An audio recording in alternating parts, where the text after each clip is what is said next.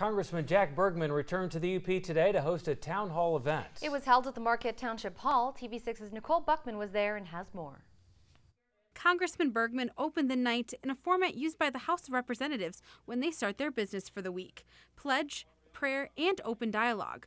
Bergman says it's this format where great discussions are made. I'm excited to dialogue with all the folks who come tonight and just talk about what's going on as their representative in Washington, D.C., and also hear what's on their mind so that I know, where the rubber meets the road. Many people lined up to use the microphone in the Marquette Township Hall, voicing their opinions or asking questions. Topics ranged from federal issues like tax reform to health care. Bergman also took the opportunity tonight to explain why he voted to move the American Care Act to the Senate.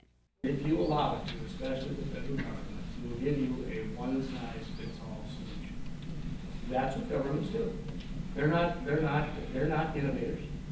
And that's why I believe we need to basically get out of the Affordable Care Act and move forward. Bergman also commented on local issues like jobs in the UP, saying that though the area can't change regulations for companies to relocate to certain parts of the UP, the area can offer business incentives to keep the people here. Now, Bergman will continue to have open dialogue with members of the community throughout the week. His stop in Gogebic County on Friday will have a similar setup where Bergman hopes to not only comment on issues, but clarify as well. They need to know, in some cases, the difference between myth and reality, fact, fiction, so I can give them from my perspective what it is they're going on and what it is that's going on, and that way hopefully they'll see that they're getting it from the guy who's the boots on the ground for them in Washington, D.C. Nicole Buckman, TV6 News, Marquette Township.